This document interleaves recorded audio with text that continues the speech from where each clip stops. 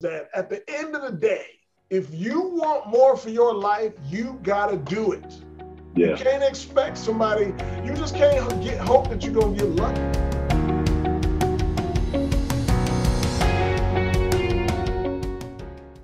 Real talk with a realtor and a mortgage guy. I got my man Corey Smith here from Yes, CMG sir. Financial, and then of course Yes. myself, Walter Davis with Keller Williams Professionals here in Spring, Texas. As always, Corey, what's going on? Nothing much, man. You know what I'm saying? You know, it's a different market we looking at. You know what I'm saying? There's some different type of clients we looking at. You know, it's we just rolling right on along, getting people inside houses, getting them to live the American dream. Yes, yes. It's funny how that market done flipped on us a little bit already. I mean, it ain't flipped. If you ain't the person that's watching the market all the time, people don't really know. But we notice those little small intricacies that been flipped on the market, like things like days on the market. I can already tell. I'm like, okay, the 50 offers deal on any single house is not happening anymore. You know, I mean, you still have your good ones. I mean, there's still some houses out there that warrant 10, 15 offers. Yeah.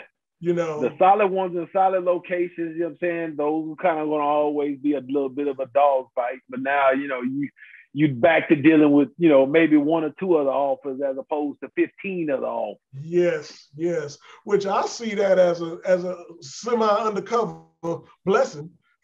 Yeah. Because now, at least for my buyers, don't get me wrong, when I'm on the seller side helping my owners, it's a great thing. But for my buyers, you know what I mean? Sometimes it's the exact opposite. And then for someone that works with both, you know, it can be a little taxing sometimes for me. Oh yeah, 100%.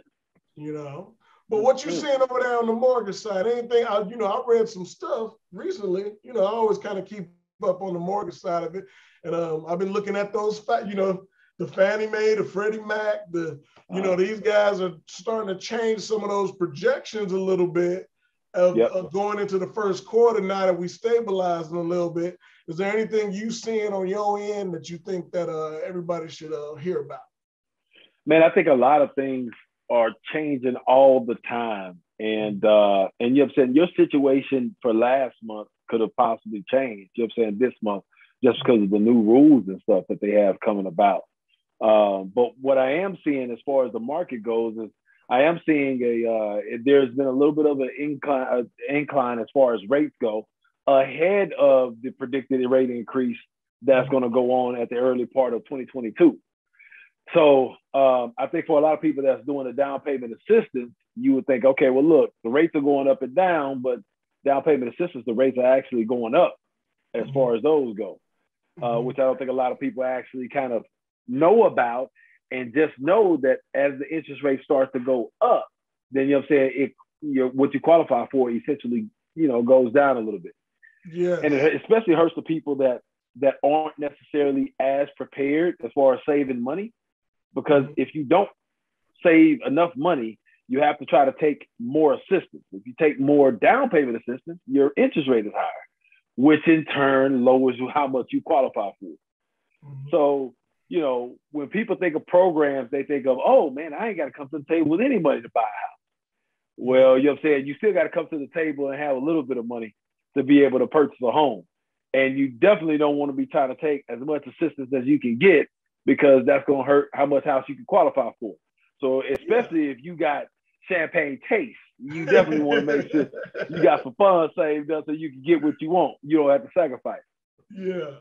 Well, you hit on a good point when you really talk about on the real estate side, we talk about that as the affordability index. But a lot of people, they just not starting to hear that term, affordability index. But that's because the interest rates have been low for so long. You know, we're going on what, 2 years at sub fours? You know what I mean? Yeah. So I think what we're saying and what is important for people to get from this last snippet we just talked about is that it's still a good time to buy. But you got to be aware of your numbers. You got to be aware of where you are, because if you're a person that has champagne taste and means you want to spend more money. Then that means you're going to have to save some more money, because as the interest rates go up, if you don't have that extra to offset, then it's going to push your purchase price down.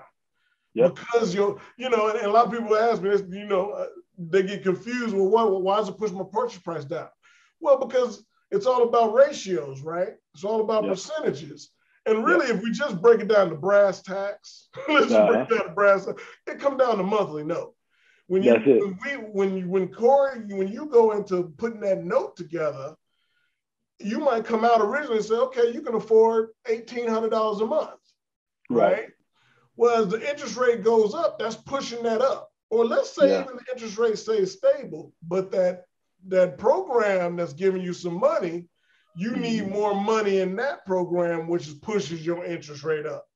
Right. Now your note ain't no longer 18. Now it's 1850, 1900, 1950. Right. You know what I mean? Right. Which then means we can't buy the same. If you only, if you was at the top end, right, at 18, that means we got to now push the purchase price down further in order to accommodate that interest rate growth. Does that make sense? 100%. And I think a lot of people don't necessarily think about that. And especially the biggest thing is this: student loans and car payments are the two biggest things that hurt people the most. Right. So, you know what I'm saying?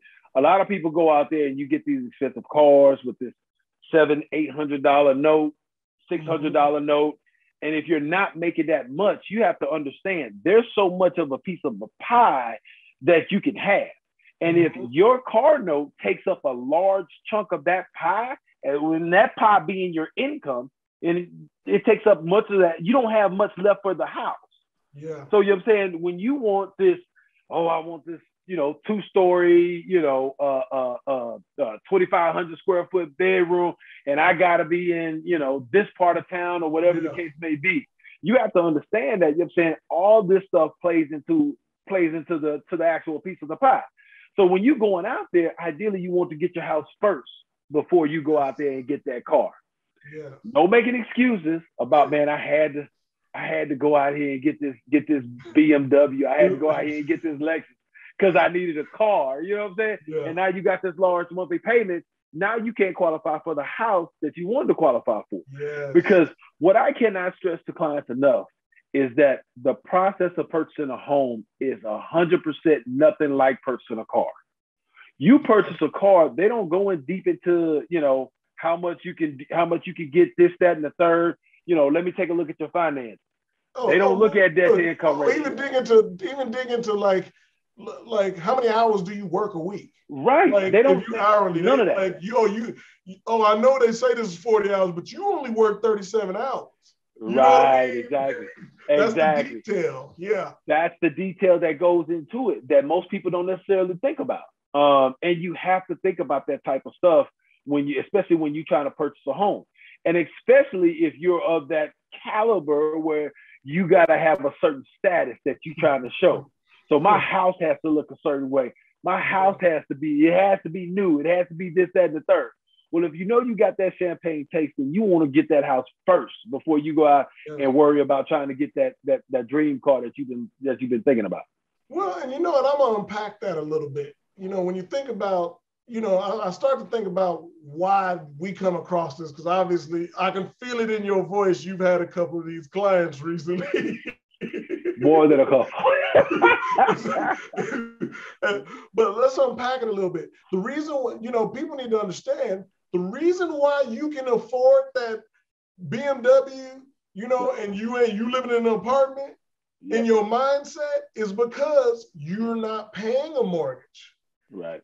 And in the car dealer's mindset, they saying, well, that's a rental. So they're not even really counting the apartment money the way we count mortgage money, right? Right. Exactly. And so when they go to finance, they're like, cool, here you go. Here's $850 a month for the next 5 years, right? Yeah.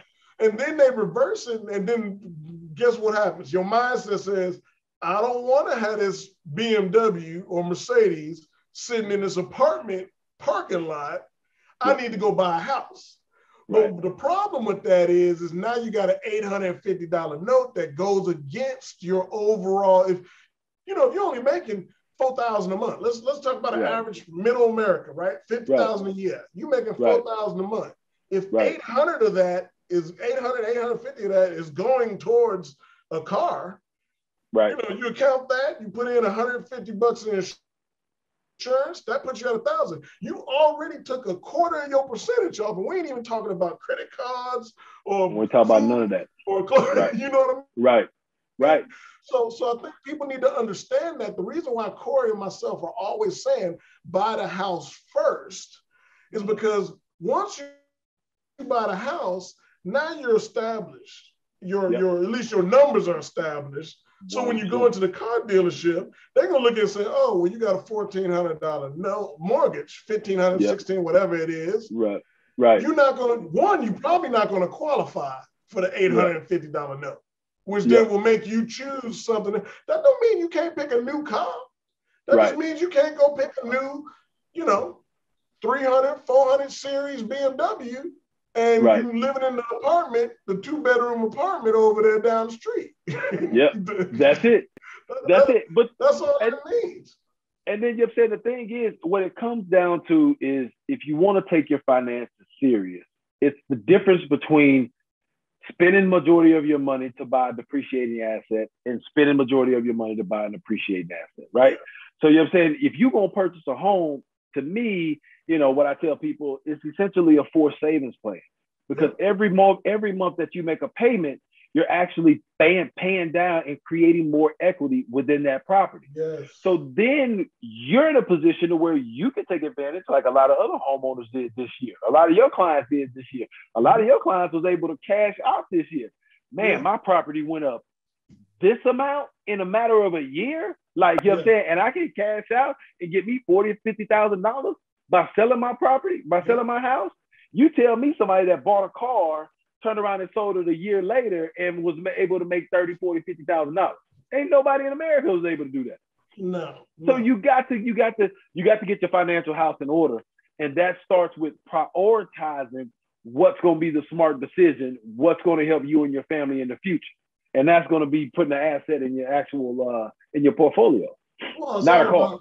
It's all about long-term. It's all about net worth. We talk about net worth from a different concept. We use the house as the foundational piece that we're trying to explain to many of you out there. But I take it one step further and say, if you have a house that you're paying on, this big asset that you're paying for, and you're paying for it consistent, that's only going to help your credit. Yes. That's only going to boost you further. So maybe you don't come in with the BMW, but maybe 6 months, a year after you in the house, maybe you can go get it in because you done drove your FICOs up because you're paying this note on time. And now you're getting the premium. I always say I want the TV commercial interest rate. When what I'm saying? You know how they be doing it. They got the old boy with the F-150. He at the gas station, homie pointing at him from up on the hill. Come on up there. You know what I mean? And then he go up there and then they get a flash of the interest rate thing afterwards, 0.99 interest or something. Like, that's what I want. Because at the end of the day, now I can go buy a $30,000, $40,000 car and pay $20,000 prices because I got the right interest rate. We're doing it back. People are doing it backwards. They're doing it from the reverse end of it. They want the money, they want the car now, but don't understand how it's affecting them long term. Exactly. So, another one that kind of comes at me that recently,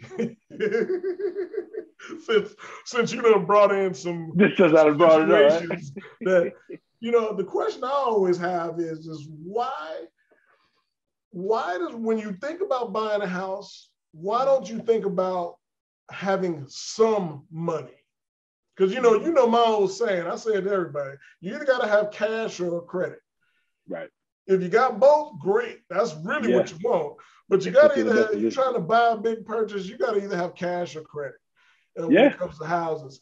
And I've seen more people probably in the last 6 months. I think some of it's due to headlines of the headlines talk about interest rates and all that stuff. And I think they finally done got to that boat part where they're like, I better go ahead and jump on this before they start changing, right? Right.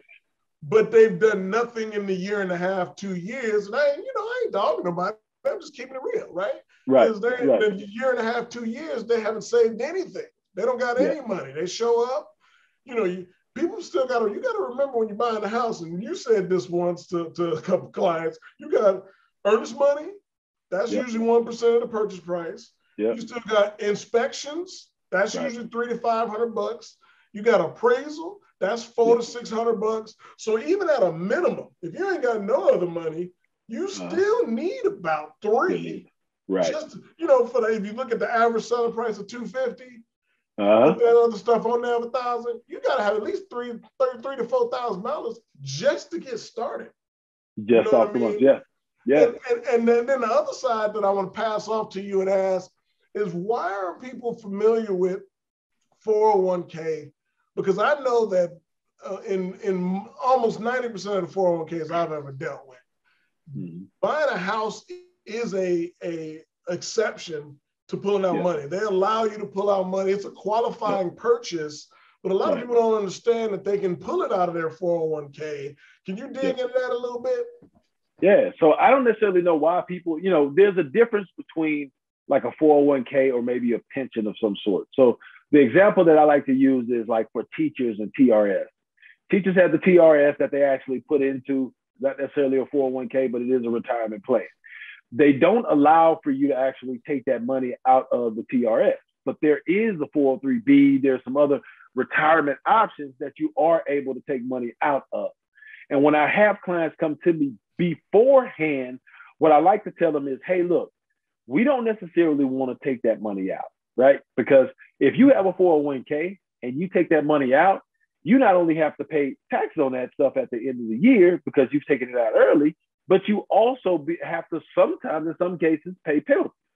Talk to my disclaimer is talk to your CPA, talk to a tax person about it, but you will have to pay some sort of penalty. So off the bat, by the end of the year, you're probably out of 40, 50% of the money that you end up taking out. That's going to eat into your tax return for the following year when you get ready to file. What I tell people is take out a loan against that money. If you take out a loan against that money, what people don't understand is you're not paying a bank back, you're paying yourself back. So you're paying yourself back plus interest in order to put that money back into your account to prepare yourself for retirement, prepare yourself for the future. But it's allowed for you to actually take that money out 100% and not pay taxes because you don't pay taxes on borrowed money. So if you take and use that as collateral to take that money out, here it is, you have your house, and now you have a monthly payment that they're taking from your paycheck anyway, and you're paying yourself back to replenish your 401k, which you were doing that anyway, or should be doing that, So I don't necessarily know why people don't necessarily think about that. And I understand why some people that's getting closer to retirement don't do it. But at the end of the day, if you compare apples to apples, if you compare you renting a place and essentially getting no return for paying a monthly payment on that rental price that you have and taking that 401k money and paying towards something that you actually own, it just makes more sense to pay towards something that you actually own. If you take $1,000 or $1,500 of rent that you're paying on a monthly basis, you multiply that by 12, that money is gone if you're paying it on rent. Look, as my old saying goes, might just dump it in a garbage can, put some gasoline on it, and light it on fire. Set it on fire. Gone. You ain't never gonna see it again. You get nothing of that back. So you know what I'm saying? But from a financial standpoint, if you have your own property and you're paying that monthly payment, you're going to see that back in equity. You're building equity within that property. And people just need to understand and know that and make sense of it. And, the other thing is this too, is that what I tell people is you have to educate yourself on the pros and cons of every single choice that you make. So you're renting, you have mom, dad, cousin, sister, brother. That's all they've ever known is renting. So they're telling you, man, you might as well just rent for the rest of your life. I've been renting all my life. You know what I'm saying? Why would you want to buy a house? You got this, that, and the third, or whatever the case may be. But they just may not have the education to know the better option is to purchase a house for yourself.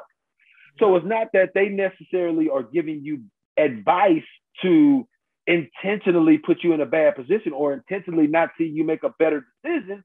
That's just all they know. That's as far as their education will take them to let them think that that's a better option. So when people start to do the education, they start to dig a little bit and find out the pros and cons of both. It's like day and night. It's like, okay, well, now that I know the pros and cons of both, hell, the best option is for me to have my own home. Yeah. Like, it's a no-brainer. Well, and you know what it's like? It's like when we talk about the, people hate this line when they say, the rich just get richer. Well, the rich kid keeps getting rich because they keep staying ahead of the curve and stay smart about it. And they keep doing it. As much as whether we love it or hate it, right? Yep. They just keep doing, they're going to keep stretching the line. They're going to keep playing in the gray area because they keep educating themselves. And so then I look at people like with challenge credit, which I was vowing not to talk about credit on here, but as usual, I got it's hard not to. You're right. But it's a passionate part for me because I think about when I bought my house. When I bought my house, I didn't have good credit. I had to educate myself, and this was old school. Like, this wasn't like today where you got all these apps and you got all these different things you can do. You got bankers that you can get on Zoom. I mean, you got the stuff you got. If I had this when I did mine 20 years ago, whatever it was, 25 years ago, I'd be going crazy right now. I'd be a millionaire. You know what I mean? Right, right. But I think about how much I had to go through in regards to, and I did it manually. So, pull the credit report. Okay, let me go line by line. Let me call this person. Let me do this. Let me dispute that. We got companies that do that now. As you know, I know you work with some. I got my own that I deal with that does some of this for you. I'd say all that to say this is that at the end of the day, if you want more for your life, you got to do it. Yeah. You can't expect somebody, you just can't hope that you're going to get lucky. Like, I know people in my life right now, I talk to them all the time, and they're just waiting for the luck to happen. And at the end of the day, I wanted a house. I had never lived in a house. My mom didn't own a house. I got family member after family member that didn't own property when I went to buy my house. Like, it was like an unforeseen thing when I bought my house. They thought I was like the richest man in the world. When I was sitting there like, Corey, I'm sitting there like, no, I just know about mortgage. I just understand the process. Right. That's all it was. I just understood. And this is the kicker for me. I was already paying $1,500-$1,600 a month. Yep. Because as you grow and as your family grows and stuff like that, you need a bigger place. And so I was already paying a mortgage for years. And even when I was in rent houses, and I think back to all the time I lost. That's the part that I try and get clients to understand is I think about the time I lost. I could have owned a house 10 years before that problem, or at least 5. You know what I mean? Because we was making money, we was working, we was doing what we needed to do. We just didn't know what we didn't know. And so that's why what we doing and how we talking about this, we trying to educate everyone out there to understand and give you some of the stuff that you don't know to at least spark the thought where you're like, hey, well, let me call them or let me call somebody. Let me look on the Google. You know what I mean? Hey, Google, I'm planting that seed for you, Google. You want to give us a little sponsorship. A little salt, But you go on and you start the process of thinking about it. I think the most exciting thing for me, and you tell me about you, Corey, I think the most exciting thing to me, don't get me wrong, I love working with my buyers that have bought houses but it's very exciting for me when I'm working with a first-time home buyer and they're younger or they're, even they're older. I mean, it really don't matter age from standpoint, but mindset-wise, they're like, I'm determined to do this. What do we need to do? You know what I mean? And, and I think that's the most exciting thing, at least for me in my career. Like I said, I love my sellers. I love my buyers that have bought 2-3 houses, but that first time home buyer, let me show you some resources. Let me give you some things to help you along the way. Right. And it's there waiting for you. You just got to ask for it and come get it. Yeah, it's the excitement of the first time home buyers that kind of get the adrenaline pumping. You know what I mean? Because they're motivated. Like, hey, look, this is my first house ever, and I just want to make sure I'm doing everything the right way to be able to get in it and make it a smooth process. And then once you get up to the closing table, they get them keys, the appreciation on their face and the emotion that's on their face. You know, and like you said, you're saying, like, we love every single client, right? But it's just the milestone that, you know what I'm saying, a first time home buyer hits, you know, when they actually purchase a home, it's just like no other. Yeah. And the funny part about it is anybody can be a first time home buyer. Yes. I think that's the forgotten, or maybe that's the hidden concept there is if you're renting, no matter what you're renting. I mean, if you're renting $1,000 rental apartment, now it's gonna be, don't get me wrong, it's gonna be a little bit more difficult because finding that price property, right? Per se, you know, we're talking about $1,000. That's $130,000 property. You know, so they're out there, but they definitely not a 5-bedroom game room. You know what I'm saying? Because you tell me I want $1,000, I'm gonna pay $1,000 a month. Yep. And then tell me you want to live in the Heights. Yep. You know what I mean? Like that ain't happening. You got to have some realism there, some realistic goals and expectations there. But I'm a firm believer that anybody that is renting, if you can pay rent on time, all the time, then you can pay a mortgage all the time. You know what I mean? There's no difference between the two other than ownership. That's the only difference. Is if you're paying rent, you're paying somebody else's house off for them. Exactly. And they get the benefits. If you're paying your own mortgage, you get the benefits. That's the only difference in the big scheme of things. And then this was funny, Corey. We ain't even talk about tax write-offs or any of the other stuff that that gives you more savings. Right. But you got to start that process, you know? Man, I think most people don't necessarily think about different ways to kind of better their financial position. And what I mean by that is, I'm saying, I recently had some clients come to me, and a lady was actually purchasing a house with her cousin. She's like, look, me and my cousin were close. You know, we pretty much, I'm either at her spot all the time or she's at mine, whatever the case may be. We pretty much, you know, do everything together, whatever the case may be. So we want to put ourselves in a position where we're sick and tired of renting. We're sick and tired of being inside a house where somebody else is dictating what we can and can't do. And if something breaks, they don't fix it, whatever, you know what I'm saying? And then we have to spend our own money towards a house that we don't even own. You know what I mean? So she's just like, look, we're to the point now where we just want to go purchase a home. So they said, look, we're going to go into this thing together because our purchasing power together is going to be greater than us individually. So we're going to go in together, purchase this house, and then be able to reap the benefits down the road. So I say that to say, you know, even if you're working hard, you know what I'm saying, you're only making $2,500 a month or whatever the case may be gross. You're still in a position to where you can actually partner with somebody. And most people think, I have to buy a house with my husband, or I have to buy a house with my wife, my fiance, my boyfriend, or my mom, or it has to be some kind of close relation there in order to purchase a house with somebody. People don't even think I can purchase a house with anybody. You know what I'm saying? So the biggest thing is to be able to get into a property and be able to take advantage of this strong appreciation that we have going on in this market, and then be able to reap the benefits down the road. It's nothing for y'all to be able to sell that property. Somebody, you know, one of the cousins end up getting a serious fiance or whatever. They want to go buy their own stuff now. Okay, well, cool. Now this cousin can refinance, give me my equity out and keep the property, or we can sell the property ourselves. Now we have $30,000, $40,000 each. You can go buy your own house now, and I can go live my life with the next stage of my life. I can go on to the next stage of my life.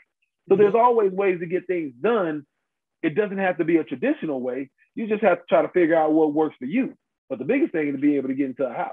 Well, and the beauty behind that is you get all that extra FICO score. I go back to your credit. Both cousins' credit just got boosted because they've been paying on the mortgage. And I believe that, you know, from my personal opinion, I always say there's a little bit more accountability difference between if it's two cousins or two really close friends about paying your part than it is necessarily with, you know, husband and wife. Hey, we in this together. If I don't, you know, like, look, like that one client told me, he said, hey, I would just let it go on back to the bank. What do you mean? You know what I mean? Like, but you know what I'm saying? Is if it's somebody else, you know, because that's the part that everybody start getting worried about. Well, I got to make sure I'm paying my part. Hey, I got my money, you got yours. To tell you the truth, somebody like me, I'm gonna make sure I got my part and your part sitting on the backside, because I'm not gonna let my credit get jacked. You see what I'm saying? Yes. You know, so there's a lot of this is a little more complicated, of course, but at the end of the day, you know, I'm sending out my letters to my clients right now. Every quarter, I send out a market analysis on their property. I got a client that just bought their house. Now we're in November. They they closed on their house November of 2020. Okay. I just wrote them a letter showing them that they got a $40,000 almost $40,000 increase. Come on now. 1 year. This is just one year. Now this is uncommon, but this is just 1 year. Okay. You sit there thinking. I'm thinking to myself as I'm talking to myself as I'm sending it to them. I'm like, they might be ready to sell and buy their dream house, because you know they was about $50,000 off, from what the dream house is, what they really want, right? And I'm sitting there like, man, we could either sell this one, you know what I mean, and get the next one and do the step up in less than 2 years. You know what I mean? That's unheard of, and people aren't taking advantage of that fact. That's the issue is. You know, it's kind of like the stocks, right? You see this bell curve happening with the stock, right? And everybody's sitting there like, man, you thinking about it? Should I get on it? Should I buy some? And it's steadily ticking up. And then right when it start getting toward the top, you're like, all right, I'm gonna go. And that's when it go over the top. And you're like, why didn't I buy it when I first thought about it? Why didn't I buy it? Why did I wait? I would have made X amount of dollars or whatever. And I think the same thing with houses. I think people think, I think a lot of people do think about buying a house, or think about, you know, or it crosses their mind, because I think there's too much on TV for them not to. You know, you even just watching HGTV shows, you sitting there like, I like that kitchen. You know what I mean? There's too much now that they don't, if they're in an apartment watching it or rent a house, especially rent a house where the owner ain't taking care of it. They sitting there like, I want to buy a house. I should buy it. So I know it crosses people's minds, but I don't know what it would take for them to get to that next step. You know what I mean? And I think a lot of times, you know what I'm saying, people think, man, because of my position that I'm in, you know what I'm saying, I had some stumbles, I had some falls, I had some collection stuff come up, I had some late pays come up. You know, it'll take me forever to be able to get into a house, right? But what a lot of people don't understand is you may not be as far as you think, because you're saying just natural human instinct, you are automatically thinking the worst of everything. Oh man, I ain't gonna never be able to get a house. But you're saying you don't understand that you might be right around the corner to get a house. Just like it was a process for you to get your credit where it is now, you know, 400, 500, whatever the case may be. It's going to be a process, but it has to be a conscious process in order to get your score up. And then you can get your score up, and then eventually you can be able to get into the house. Don't shoot yourself in the foot. It's kind of like that saying used to go, you're saying, better late than never. I'd rather you be late to the party rather than never come at all. So like you're saying, just take the steps, find out exactly what you need to do, take those steps and be conscious about it. Be disciplined about it. And get there, you know what I'm saying, and then get your house. I promise you it's one of the most rewarding feelings in the world. Yes. Well, hey, I think I'm gonna wrap this up. I'm gonna get us wrapped up. We didn't get dropped a couple nuggets on here. Now that we back in motion, we might plug a couple more of these together here. What's the last thing you want to say to everybody out there? Because what I kind of got the concept of on this one was really, bottom line is it comes down to taking the steps. You're never late. You never there's never in buying a house. Right. You Right. just got to There you start go. taking steps to move forward and let the resources help you. Let people Yep. like Corey, let people like me, like your banker, you know, not saying not to listen to your family, but I'm gonna go to the person that does own a house in the family. I'm not gonna go to the one that's always, you know, it's kind of like what I told one of my family members. I'm not gonna go to the other broke person in the family. I'm gonna go to the one that's making some money if I want to find out how to make money. You know what I mean? If I want to open my own business, I'm going to go to the person that actually is open to business and is successful versus talking to Johnny on the block that ain't never opened a business, ain't tried to open, but he got an opinion. You know what I mean? Yeah. So, because he's always that's always the broke person that's going. It's always the broke person that's going to have the opinion about what you need to do to make money. It's just like, but you broke. Like you just asked me $500 the other day. Like, what do you mean? Like, how you gonna tell me how to make money? You know what I'm saying? It goes back to the saying where it's just like you're saying, you don't go to the plumber to come fix your electric at the house. Like you're saying, everybody has their lane that they're in. If they haven't been there before, you shouldn't be listening to them.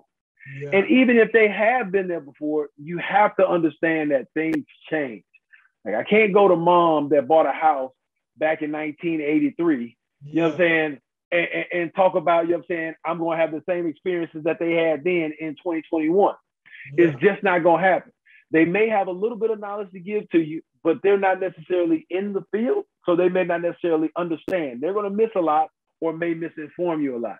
You need to get with some people that stay up to date and find out the real deal on what's going on and how far and what steps you need to take in order to get you inside that house. Yes, sir. Yes, sir. Well, hey, man, this was a good one, man. This is another, get a couple shots out there for them to kind of pick up on, you know what I mean? We're going to have to get back on this next week and get back in the routine. Yes. I get it. I know you've been busy crazy. I've been crazy busy too. And we both been busy, Which is good. We've been putting people in houses, but at the end of the day, I want to make sure that people getting some knowledge out there from what we're saying out there, especially the people that need it. Because at the end of the day, the people that making money, that's already got good credit, they might need a little shove. It's the people we talking to out there a lot of times is the people with challenge credit, people that's renting, people that don't think they can get it. Right. And we're trying to tell you, you can. You just got to come and do the work and let us help you get there, and we'll get you there. So. But as always, it's great talking to you, boss. You know what I mean? Likewise, if you know where I'm at. It's real quick. Shoot your number down on the bottom so that they can they can know how to contact you. Yeah, y'all need anything, any questions, whatever the case may be. No questions too small. There's no such things as dumb questions, especially when you're trying to get an answer to get towards your goal. My number is 832-297-7659. And then if you want to shoot me an email, because sometimes, people get a little anxious and stuff, they're a little nervous about giving a phone call or whatever case may be, just shoot me an email with your questions. My email is csmith@cmgfi.com. And then I'll get those questions answered for you. And of course, I'm Walter Davis. You can reach me at 832-257-9083 with any real estate questions, or if you need to get in touch with Corey, he's one of my guys. I can always get you over to him. Or if you need some credit help, of course, I got a credit company that I can get you in front of as well. My email is Walter, B as in boy, Davis @kw.com. As always, we'll see you guys next time, and God bless to everybody out there. All right, see. Hey, tell the family I said hey. Likewise.